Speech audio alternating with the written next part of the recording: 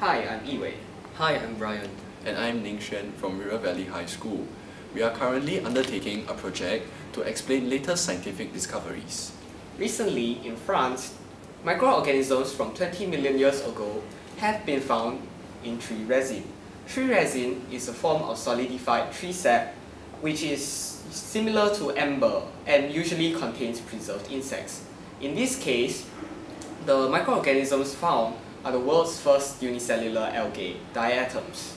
That's right, other microorganisms include primitive animal plankton like Radiolaria or Foraminus. Also, there were echinoderms found in the tree resin. Echinoderms means spiny sea creatures, and they're mainly comprised of starfish and sea urchins. As these creatures are mostly found underwater, scientists proposed that a torrential storm blew these creatures into a nearby forest, causing them to be trapped in the nearby tree resin.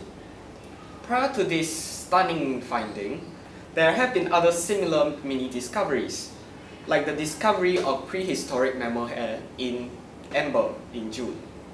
Such discoveries bear many implications for researchers and scientists alike. Researchers will be able to understand the cell structure and adaptation of the diatoms and may be able to formulate theories on how these organisms live underwater. Also, if we are able to study the diet and research methods of these diatoms, we may be able to make new discoveries eventually. We can also study the way that organisms have evolved over time.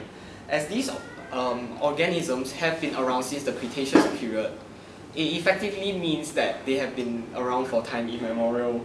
As such, they could give researchers new leads when it comes to developing theories for the origin of life or the origin of evolution. For example, these microorganisms can be used to formulate theories to help prove Charles Darwin's theory of evolution. Furthermore, by studying tree resin and some plant compounds in it, we will be able to find out crucial information about the climate of the Cretaceous period. Such information will benefit geographers as they will be able to deduce information about the temperature, pH and humidity of the coastal and forested areas millions of years ago. Indeed. Also, if cloning were possible in the future, these creatures could be cloned and help further scientific research. Also, they might even be of use to our daily lives today. And with that, we have come to the end of our presentation. We hope that this has been informative and useful. Thank you. Thank you.